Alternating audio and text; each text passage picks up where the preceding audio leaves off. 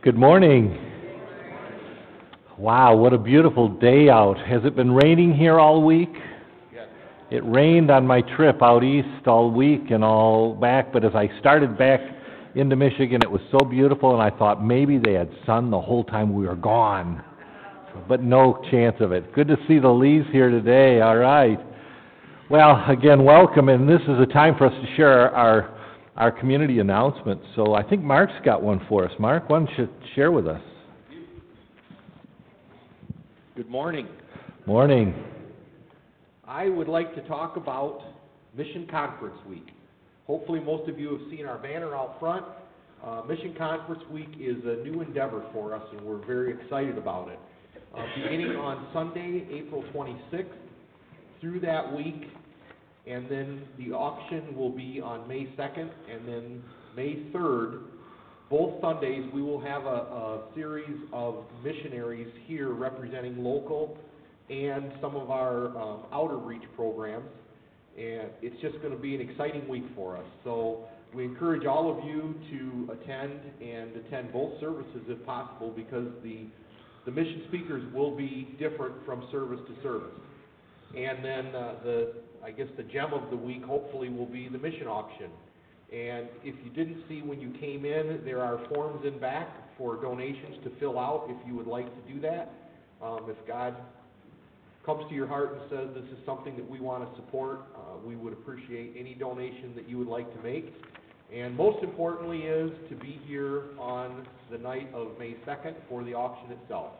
We will have a dinner with the Boy Scouts, and we will have a new program this year, which is the cash and carry. So there will be a lot of smaller priced items that you can literally pick up and carry away with you. So we look forward to that week. We're excited about it, and we ask you to join us.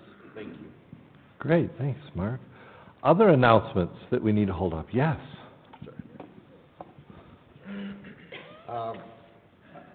Yesterday, we had the men from the United Methodist churches around the area meet here for their monthly breakfast.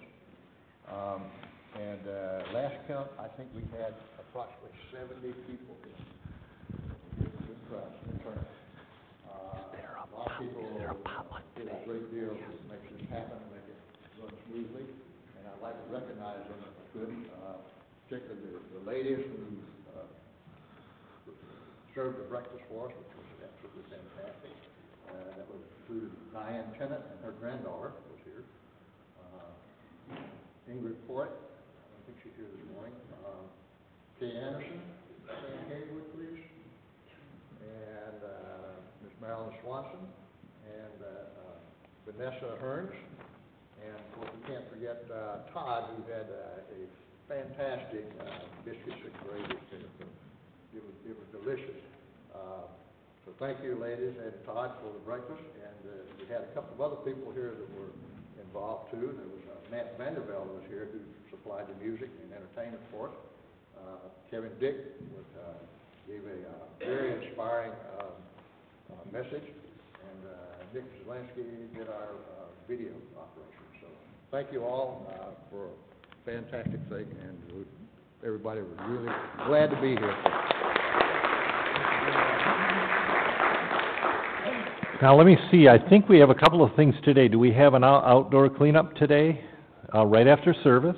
So if you haven't come dressed to do that, but you'd like to be a part of it when you head home, come on right back and join in, so be a part of that. Later today at 5 o'clock, also a potluck back here. So if you're inclined, we've had such a great time with our potluck. So a fellowship potluck here. Is there an activity surrounding it or anything, Mark? Do we know? Just if you want to bring a game or something for after dinner to stay and hang around, Yeah. that would be great. Great. So yes. I know. I was just trying to figure out what things we didn't have in front of us, and We have 39ers this week, and it's not even in here. 39ers is this week then. This is from February, so do not do the things on the back of the bulletin. It's the first mistake that Wendy's ever made. She is absolutely fantastic. She doesn't do this typically, but she starts with a master, and she must have used the February as a master. So don't come to any of these things or you'll be disappointed, because they're not happening. So, okay, great. Blood drive on Tuesday, you saw the sign, yep, so remember that. Anything else we need to hold up for the good of the cause? Yes. Oh, yeah, some bells were used this week, yeah. I just wanted you to know that there was a nationwide effort on the 9th at 3:15 in the afternoon to play bells, if you had them at the church, for 4 minutes in honor of the 150th anniversary of the end of the Civil War. So our bells played some patriotic hymns, and then we sounded taps on a bugle across the town at approximately 3:15. Yes, yes, and as we come up to the prayer time in our service, we'll be talking about another time that we're using the bells in our church. It looks like this Saturday we'll be having a funeral. Early this morning, Elvira Dykstra passed. And I don't know for sure that it will be on Saturday, but that's what the family is trying to plan. What a loss to our congregation, let alone to her family and her closest friends. But, you know, when you get to be, 96? She's lost a lot of her friends, and she's probably on her third or fourth set of friends by now, you know. And so she is just absolutely going to be missed by us. And the spot where she always sat, and her beautiful sweaters, and she just dressed, just really looked so beautiful every week. And so I was with her late into the evening last night, and she was very calm and rested, but her body was wearing out. She died just a little before 7 this morning. So let's keep her family in our prayers. They are really celebrating her life, even at this difficult moment, and it looks like Saturday will be a time when we'll gather back here for a service. So that's another thing that we'll just keep in our schedule in our minds and hearts, okay? Great. Any other things to hold up that we want to remember today? We all set. Let's take a moment and let's greet our friends and neighbors, and I'll call you back in a minute.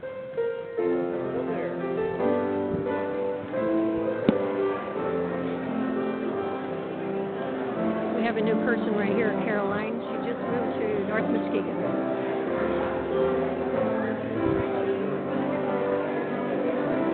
Hi, Caroline. Good to see you. Are you well? I'm doing well, thank you. How about you? I'm well, too. I've been on the road all week, so Have you really? Where'd yeah, you go? out to New York and then down to Williamsburg. Okay. All right, nice. Just lots of- It's busy. Yeah, but it was good to be back.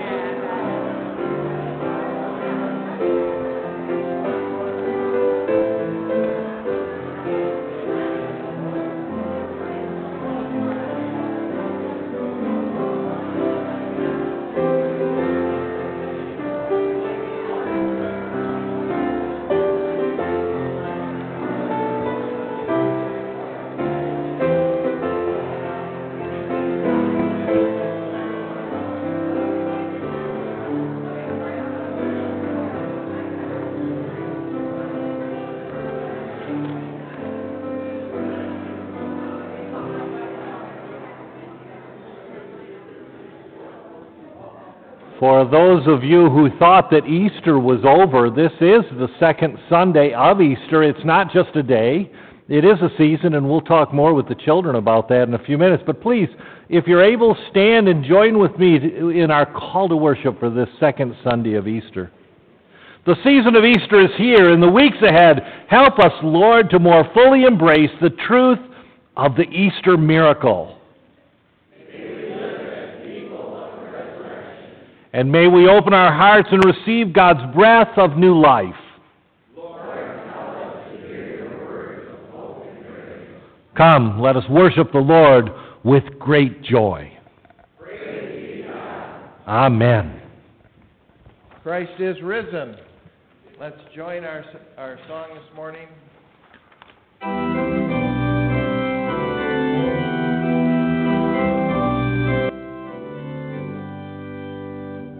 Christ is risen, shout Hosanna, celebrate this day of days.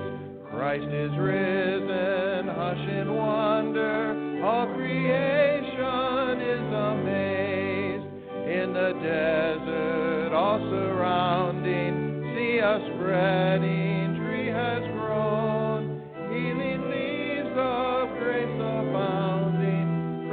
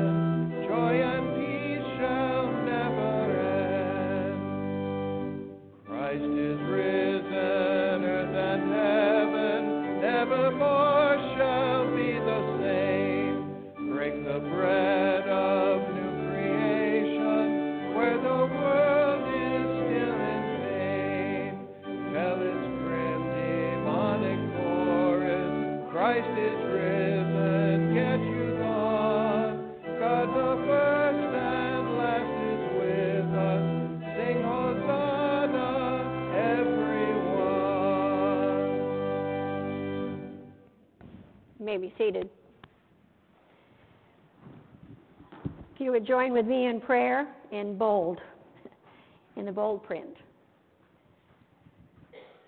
Breathe the breath of life, of your new life, into us, O Lord, that we may feel the power of your love and the awesome glory of the resurrection of your Son, Jesus Christ. Prepare us to receive your blessing and then to go from this place to be a blessing to others. We confess that we, far too often, want proof for everything, O Lord. We want proof that someone loves us.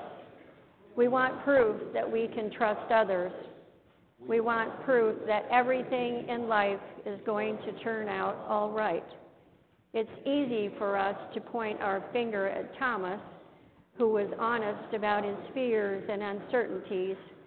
He had seen so much healing and hope, but those hopes seemed dashed when Jesus died. Even the news of Jesus' resurrection did not completely lift the darkness from Thomas's life. Lord, as you said to him, peace, be still. Do not doubt, but believe. Speak also to us. Forgive our unbelief. Help us to trust in you with our whole heart, our mind, and spirit, and soul. Hear the good news. Peace, be still. Do not let your hearts be troubled. Jesus came to bring us new life. Believe in him and receive the blessing of hope and peace. Amen. I'd like to invite my young friends to come forward. Come on down, you guys.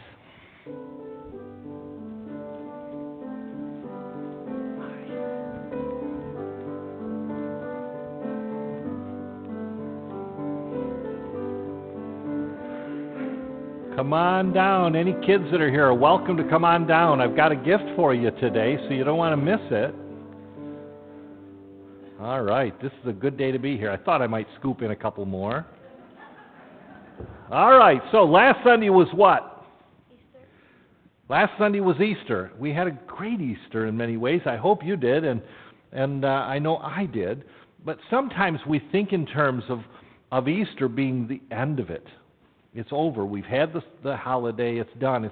Sometimes we think of that about Christmas as well. But at Christmas, something different, very different than Easter happens. What happens on Christmas? We get presents. Well, yes, we get presents. But what is the story behind all of our presents? What occurs on Christmas? Jesus' birthday. It's exactly right. Jesus' birthday. And so just like with your birthday, Christmas was the beginning of something. And we might think that, that it's over. January comes and Christmas happened and it's done. But in the story, we hear how Jesus grows up and he becomes a young man, and then he becomes a teacher. Later on, he faces great opposition and difficulties and trials, and eventually he's crucified on the cross, and he dies. And people thought that was the end, but we know that the story doesn't even end there. That beyond our capacity to understand, Jesus comes back from the dead. And that's the day of Easter that we celebrate, that he arose. And we might think that Easter happens and that day of resurrection occurs and that it's all over, but actually it continues forward. Every Sunday we come to this place, and we mention this on Easter at the sunrise service. When we gather early in the morning out in the garden area, we remember the garden area where the women went early in the morning on that first Sunday after his death. Early that morning they went out to the garden, and they found that the stone of the tomb in the garden had been rolled away, and the tomb was empty. Jesus had rose from the dead. And we've been going back, in a sense, to the tomb every Sunday morning ever since and proclaiming it empty. So every Sunday that we come here is in one sense what's been called for centuries a little Easter. It's a really special thing. It's why we meet on Sunday mornings, to remember that one day someone went and we learned the most important message that would ever be taught to us, that Jesus Christ lives.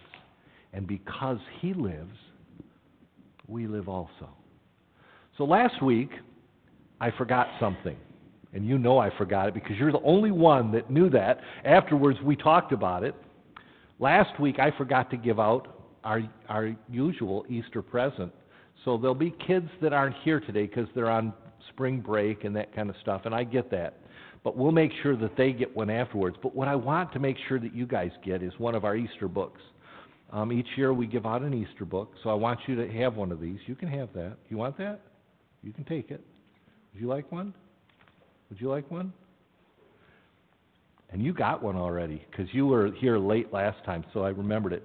And this story will tell you and remind you of the Easter story. And if it's a little bit difficult reading, you find somebody to read with you, and that's fun too. Or if you know of somebody that can't read, and you can, it's a fun book to read to them. And it tells the Easter story. So let's remember that Easter isn't just one day. It's a beginning. It's a very important beginning. Let's pray together. Lord, we thank you for this day, and we thank you for the young people of this church and for all the ways in which they remind us of some of the most basic things that we need to know. Watch over us in all things and help us as we pray together the prayer that your Son taught us. Our Father, who art in heaven, hallowed be thy name. Thy kingdom come, thy will be done, on earth as it is in heaven. Give us this day our daily bread, and forgive us our trespasses, as we forgive those who trespass against us. And lead us not into temptation, but deliver us from evil. For thine is the kingdom, and the power, and the glory forever. Amen. Thanks for coming up.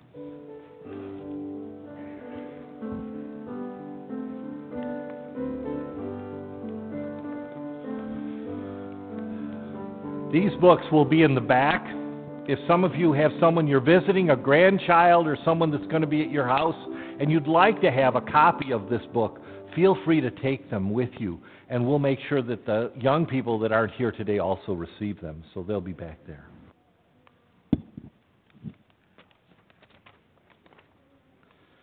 It's a time for us to pray together, a time for us to share the things that we've brought with us, the prayers, the joys, and concerns. What are the prayers that we have with us today?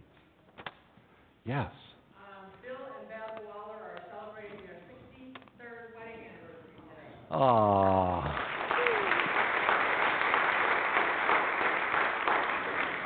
Congratulations. That's wonderful. Gail, we have a ways to go. Any other prayers we hold up? Yes. She would like prayers for a good friend of ours who's almost 61. His name is Ted, and he had a stroke yesterday and has been passing out. Okay, prayers for Ted who's had a stroke, and let's keep him and his family in our prayers and the caregivers. Yes.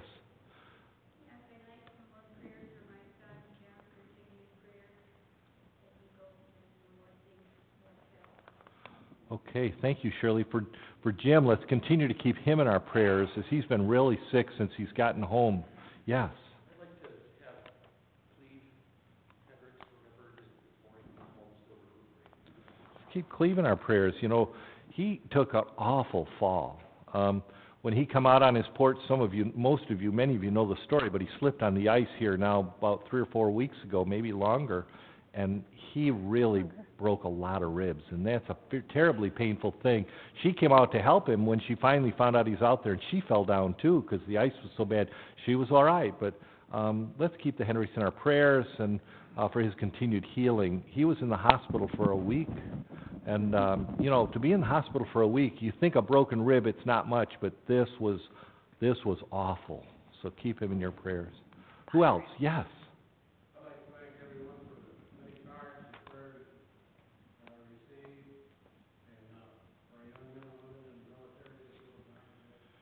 That's right. You've run out of shoulders to work on, haven't you?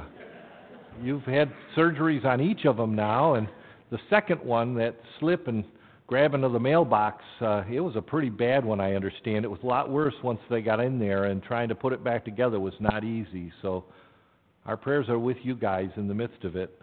So we're thinking of you. Who else? Who else? Yes. It's you, yes. I just want prayer for my dear Pearl friends. You know, Pearl and Elvira are very, very close friends. And Pearl could, not make it here to say goodbye to Elvira. And Pearl's brother passed away a week ago today. And his funeral was in Manitoba yesterday, and she could not make it back. So just keep them all in prayer. Absolutely, and they did hold the phone up to Elvira the other day, so Pearl could say a few things to her, and you know, it's technology is wonderful, but it's not like being there. So let's keep her in our thoughts as she grieves these losses. That's tough for Pearl. Who else do we pray for? Who else are we holding up? Yes. Keep Brother Ted in prayers. He had his last chemo treatment, first round. We don't know if he's got to go any further yet. He'll have his last Radiation. treatment, Tuesday, I believe. And then it'll be a couple of weeks before they determine what to do. Wow, Ted has had an awful challenge. Let's continue to keep Ted in our prayers for these treatments he's having. Anybody else? Yes.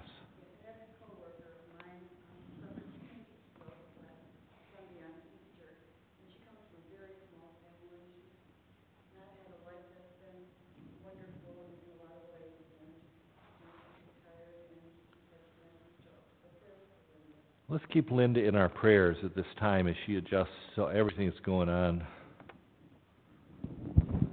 Yes.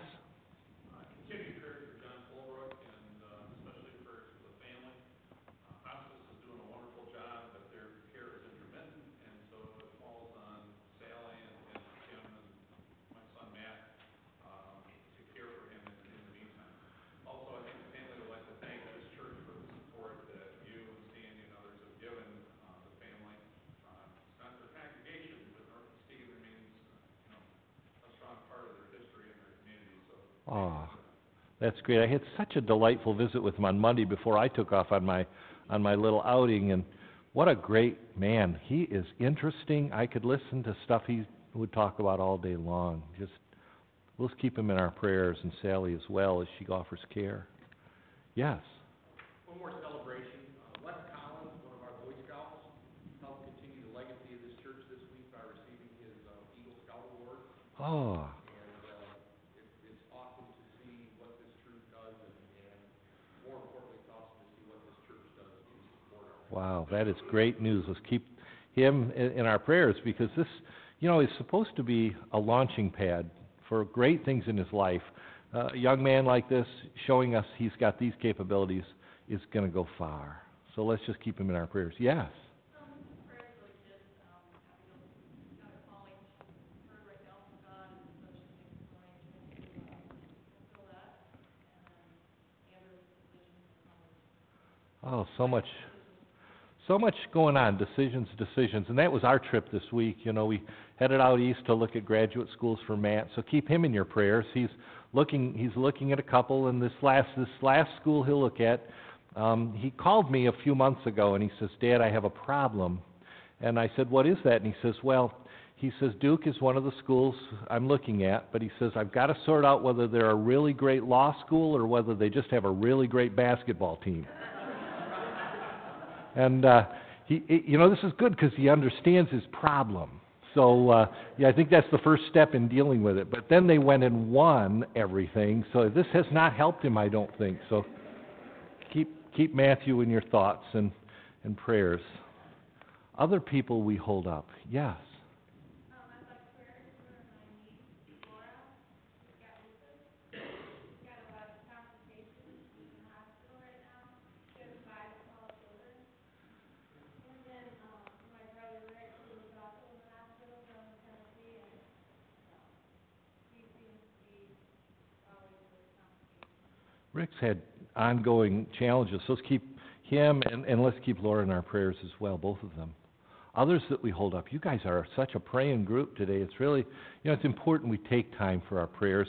I'll be gathering today in a phone call with a group of trustees for the Lake Louise United Methodist Camp. Some of you know I'm the president of the board there, and I've had a 40-year or more relationship with that camp.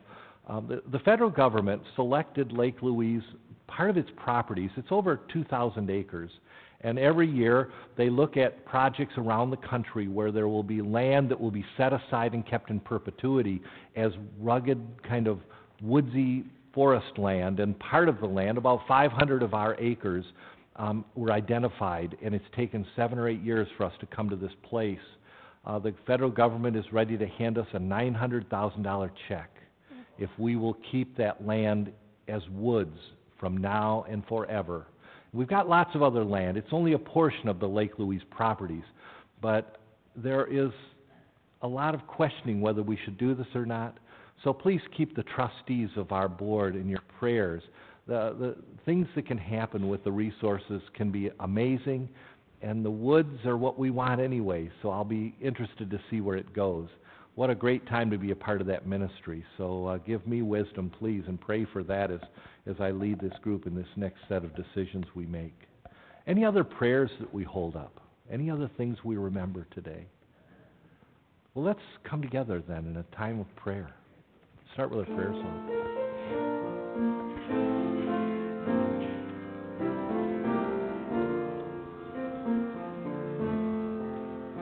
I love you, Lord, and I lift my voice to worship you, oh my soul, rejoice. Take joy, my King, in what you hear. May it be a sweet, sweet sound in your ear.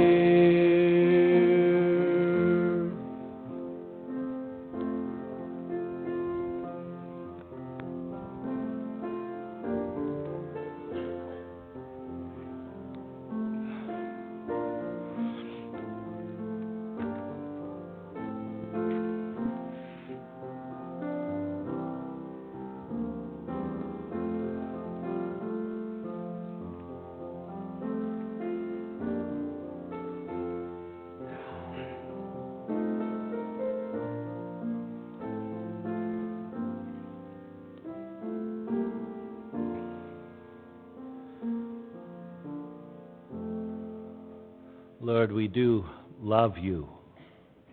But Lord, we know that our love is often weak and unstable, but Lord, your love for us is so complete and so full and so rich. Help us to experience that and to know that it's trustworthy in all places, in all ways, in all things.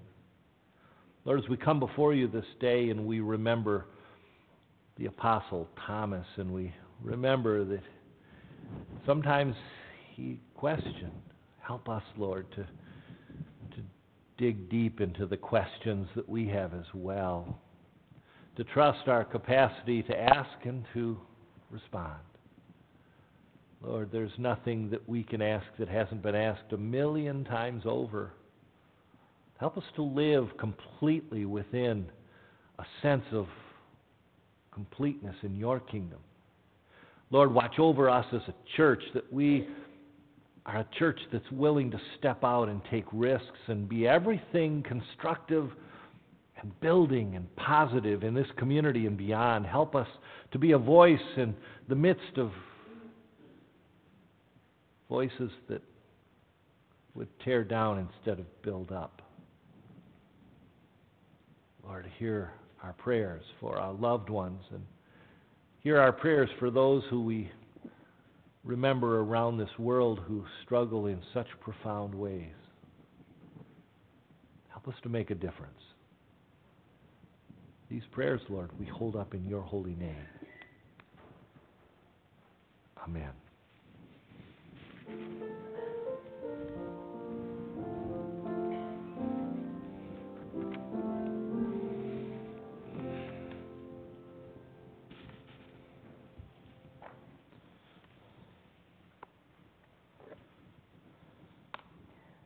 I'll be reading this morning from the Gospel of John, chapter 20, verses 19 through 31. Hear now the words of Jesus.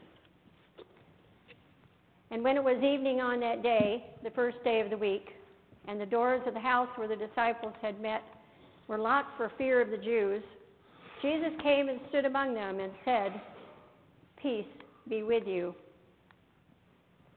And after he said this, he showed them his hands and his side. And then the disciples rejoiced when they saw the Lord. And Jesus said to them again, "Peace be with you. As the Father has sent me, so I send you." And when he had said this, he breathed on them and said to them, "Receive the Holy Spirit. If you forgive the sins of any, they are forgiven them. And if you retain the sins of any, they are retained." But Thomas, who was called the twin, one of the 12, was not with them when Jesus came. And so the other disciples told him, "We have seen the Lord." But he said to them, "Unless I see the mark of the nails in his hands, and put my finger in the mark of the nails, and my hand in his side, I will not believe." A week later, his disciples were again in the house, and Thomas was with them. Although the doors were shut, Jesus came and stood among them and said, "Peace be with you." And then he said to Thomas, "Put your finger here and see my hands. Reach out your hand and put it on my side.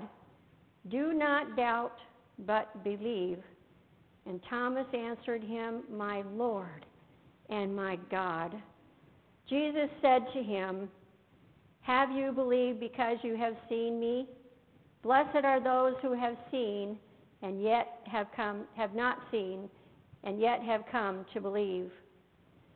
Now Jesus did many other signs in the presence of his disciples, which are not written in this book. But these are written so that you may come to believe that Jesus is the Messiah, the Son of God, and that through believing you may have life in his name. This is the word of God for the people of God. Thanks be to God. Amen.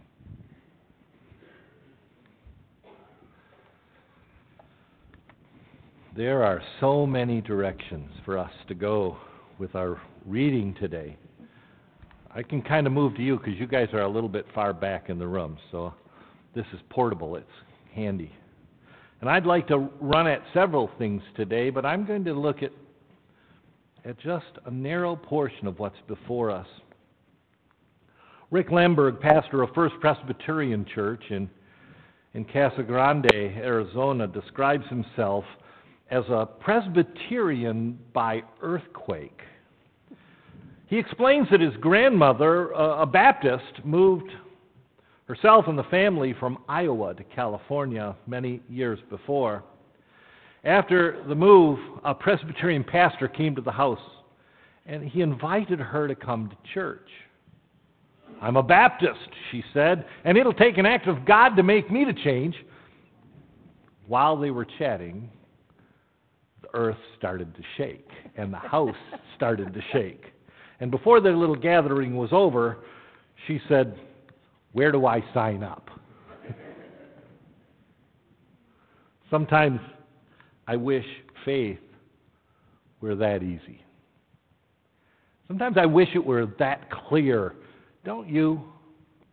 Sometimes I wish God would just give us some unmistakable sign, perhaps maybe not an earthquake, but something less frightening, an indication of God's interest in our lives.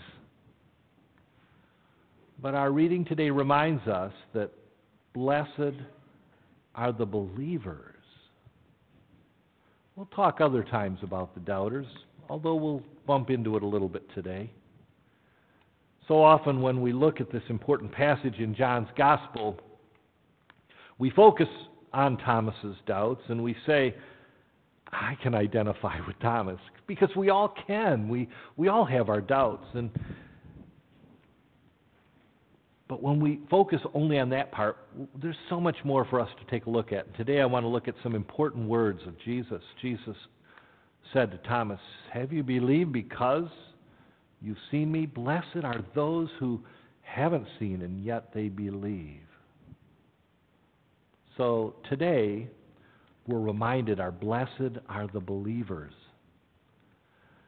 Now, I'm not talking about the smugly self-righteous believers or about the boastful pious who have all the answers to all the questions and even answers to questions nobody's asking. Rather, I'm talking about people who've come to grips with their doubts in an honest and forthright way and have made a commitment of their will to trust in the care of a loving and a grace-filled God who's always beyond our full understanding. I like how author C.S. Lewis put it in his book, and later on would be in the movie, The Voyage of the Dawn Treader. I don't know if you read that book or read it to your kids, but there's this line, it's just a simple line, but it stands out in my mind. It's one of those animal characters, you know, talking to Lucy, the little girl, and he says, "We have nothing if not belief." We have nothing if not belief. And think about that in your own lives, the things that you have to trust, the things that you have to believe. They talk about basic faith as we move even beyond our Christian beliefs. The faith that every time I take a step that the earth will be there to receive my foot as it lands, or that we believe that as we breathe there'll be something, we can forget about it. We trust that everything is going to kind of click and go forward. Belief is at the very foundation of our being. And of course, more complex beliefs arise from there until we get to things that are about our faith structures in life. Blessed are the believers. But of course we all have doubts.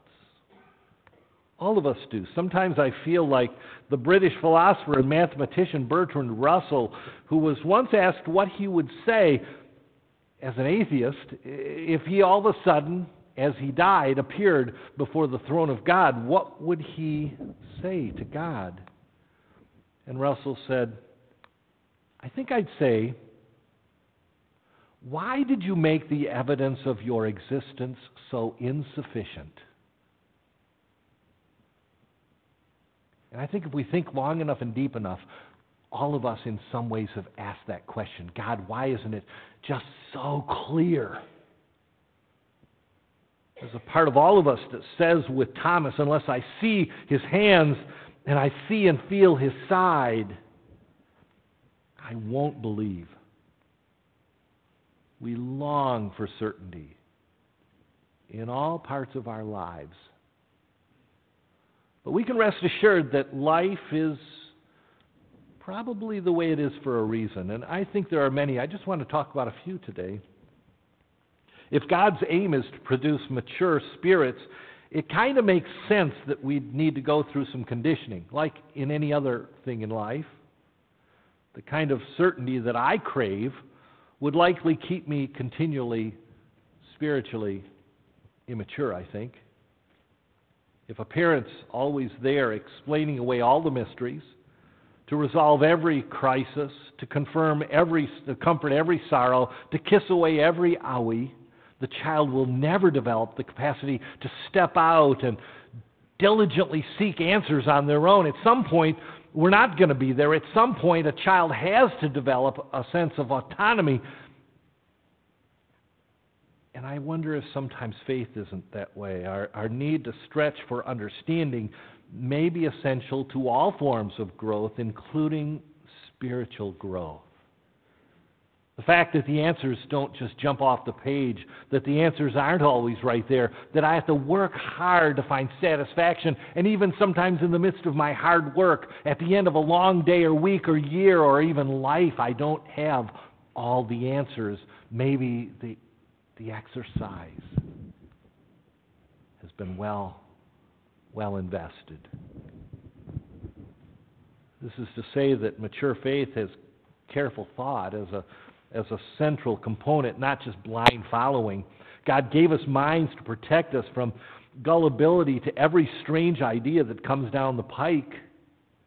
We need to closely examine everything new. This is true.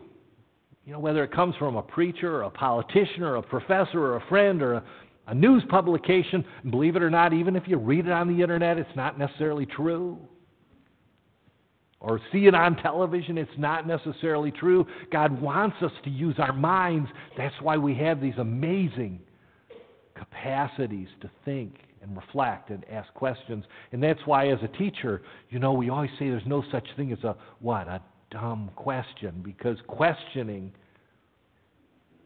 is such a core human value. And it's odd to me that there are many religious belief systems that say, don't question it, I'll feed it to you, and you can go from there. I'll tell you what to believe.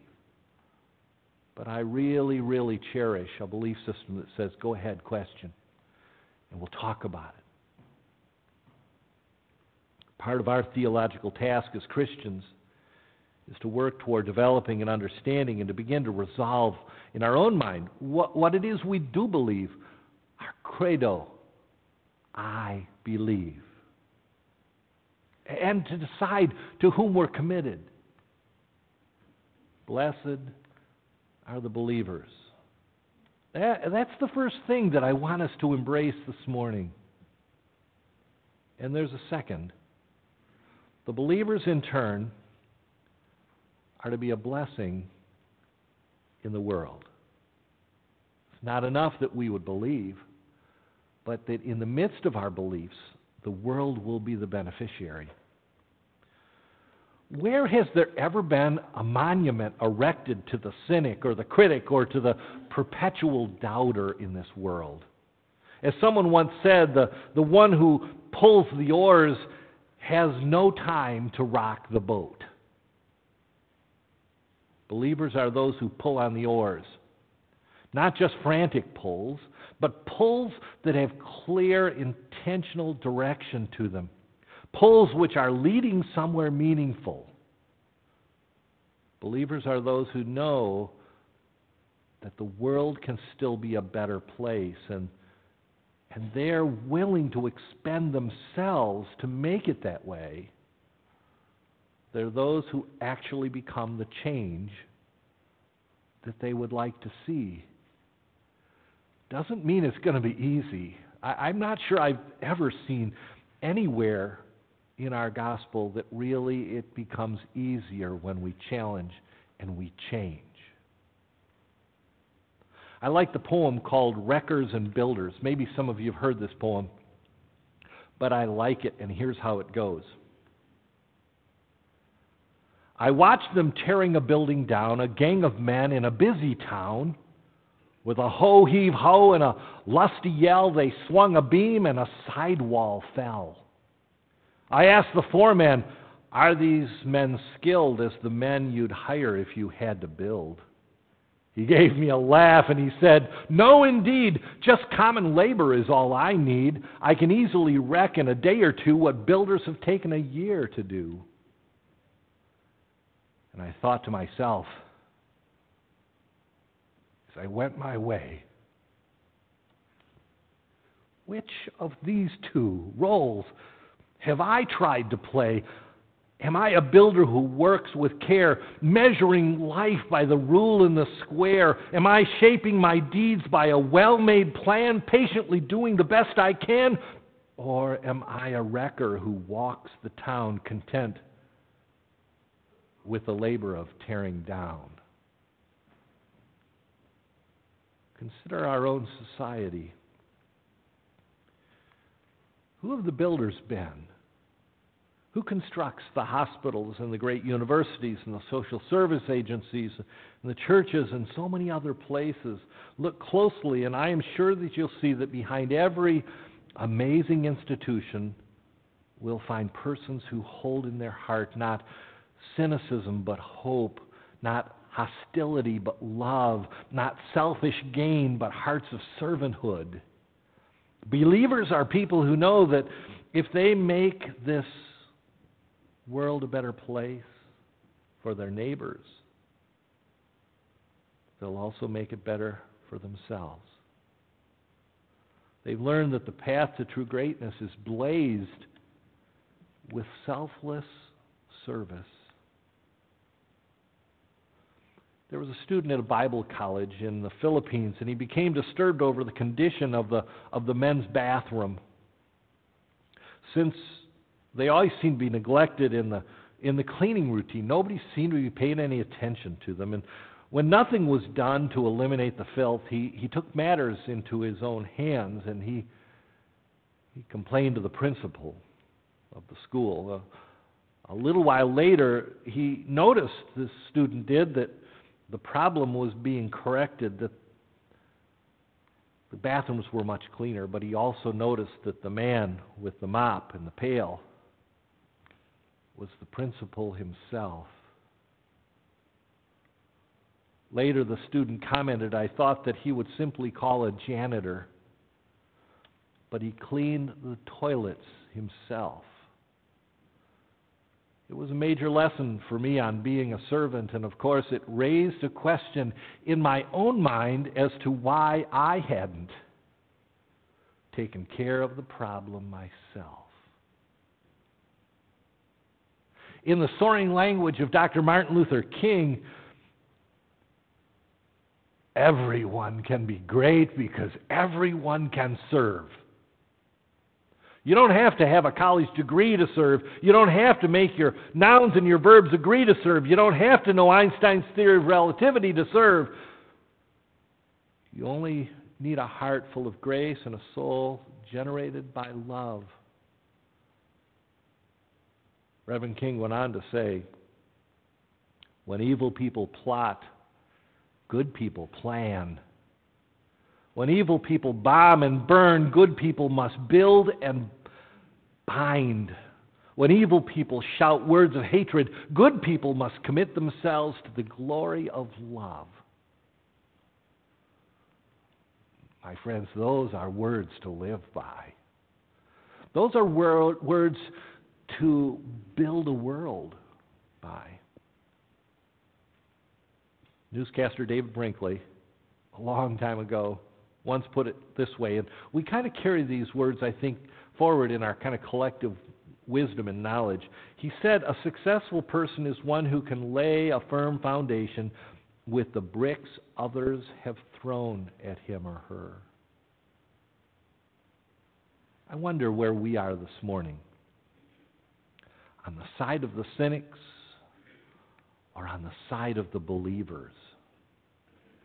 It takes no particular strength of character to say, unless I put my finger in his hand or in his side, I won't believe. It does take strength of character to eventually come to the place where any one of us can say, I don't have all the answers, but I know who is making this world a better place. It's those who are following this itinerant preacher from Galilee.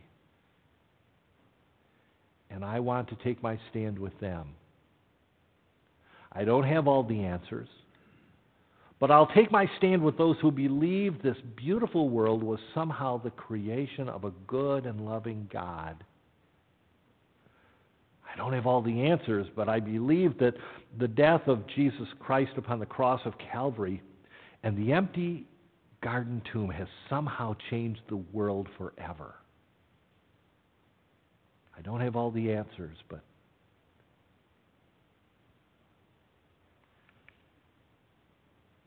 put me down as a believer. You don't have to know it all to believe. Thanks be to God. Amen. I'd invite the ushers to come forward to take today's offering.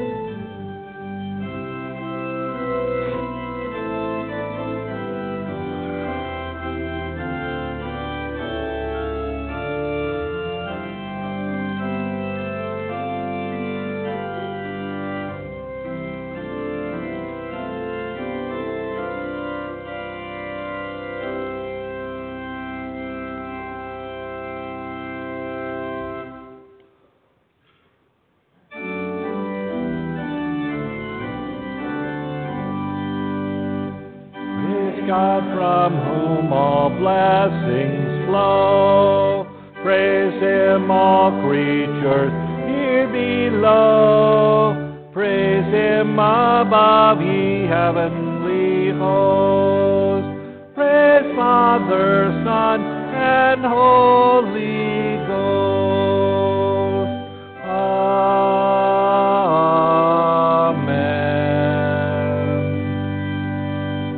Precious Lord, these gifts which are set on this table are gifts which we give, and they are wonderfully gifts which you have given for us. Lord, help us in the breaking of this bread and the drinking of this wine. Remember all you have first given to us. In your name we pray. Amen. Please be seated. Communion in our fellowship is something that all people are invited to. These are open tables. This is a place where you can come. We're not a church that has a railing. I often wish that we did, and we're talking about how we might someday have one. But we have these tables that give you an opportunity to come up and to pray and to prepare and to receive. We're going to invite you to come forward. Anybody that's here is welcome to come. You're not required to come. And you can gather around a table as you see space, and you can say a prayer if you'd like and prepare. There's regular and gluten-free wafers, and there's the juice, which we refer to as wine. And as you come, we come to remember. We remember a time when Jesus, in that last meal that he celebrated with his disciples, he took the bread, and he broke it, and he gave it to his disciples, and he said, "Take, eat. This is my body, which is broken for you. Do this in remembrance of me." In the same fashion, after supper, he took the cup. And again, after giving thanks, he gave it to his disciples, and he said, "Take, drink from this, all of you, for this is the cup of the new covenant, the blood which is shed for you and for many for the forgiveness of sins. Do this as often as you drink it in remembrance of me." Let us pray. Almighty God, send your Holy Spirit on us gathered here out of love for you, that we might know in the breaking of this bread and the drinking of this wine, your Spirit that changes our lives. Lord, watch over us. In your name we pray. Amen. I would invite my servers to come forward to the tables. As you come to receive, there's somebody at each table. There's even a smaller table over here. If that's easier for you, great. If it's a good place for a family to gather with children, that's great too. Come. The ushers will send you, and feel free to be a part of this moment. Everything is ready. If you'd like to receive in your pew, I'll go around and offer it in that location. Just raise your hand so I can find you. Body and blood.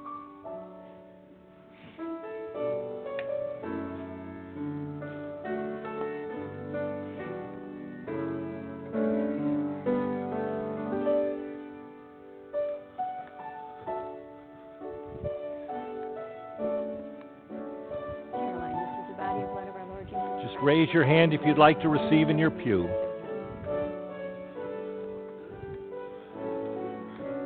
The body and blood of Christ, broken and shed for you and for many for the forgiveness of sins. The body and blood of Christ. Praise be to God. The body and blood of Christ, broken and shed as a sign of God's love. Thanks be to God.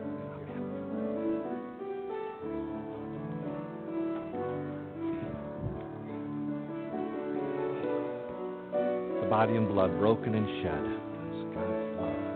Thanks be to God.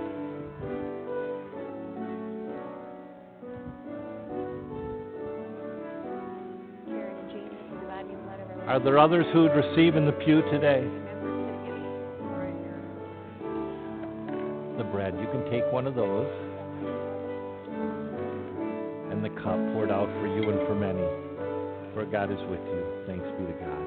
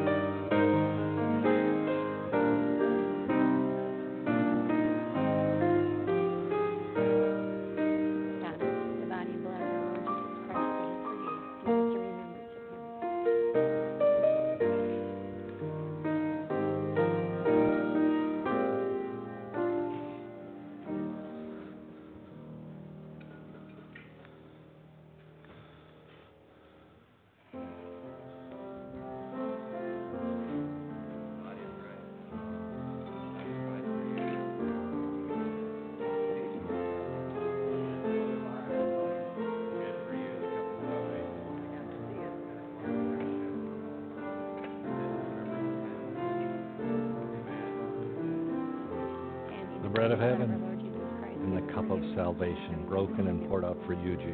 For God is with you. Thanks be to God.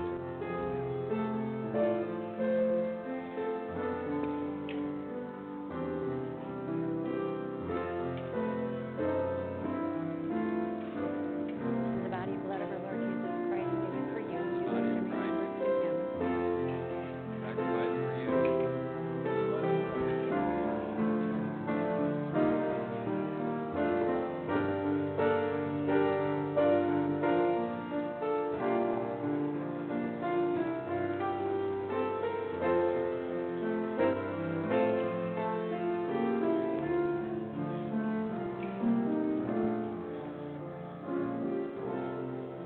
The body and blood of Christ, broken and shed for you, Sandy. Thanks be to God.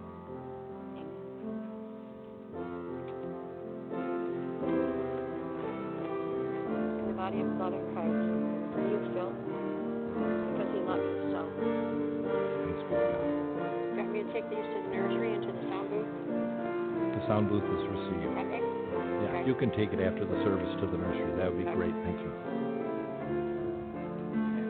Yes, this is the body and blood of our Lord Jesus Christ given for you. Use this in remembrance of him. Because The he body loves and you. blood of Christ broken for you, George. Amen. It's a sign of God's love. Thanks be to God. Amen. Amen.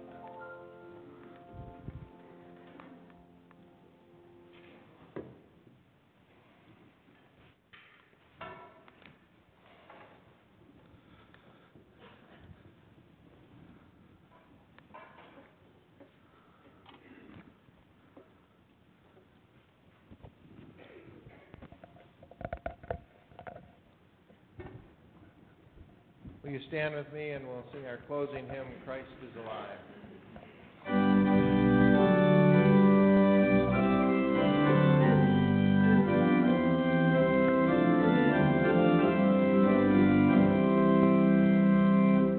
Christ is alive, let Christians sing. His cross stands Empty to the sky, let streets and homes with praises ring. His love in death shall never die. Christ is alive, no longer bound to distant years in Palestine. He comes to claim the here and now, and dwell in every place and time. Christ is alive and comes to bring good news to this and every age. Pillars and all creation ring with joy, with justice, love, and praise. And now let us go from this place in the name of the Father, and of the Son, and of the Holy Spirit. Go from this place in peace. Amen. Amen.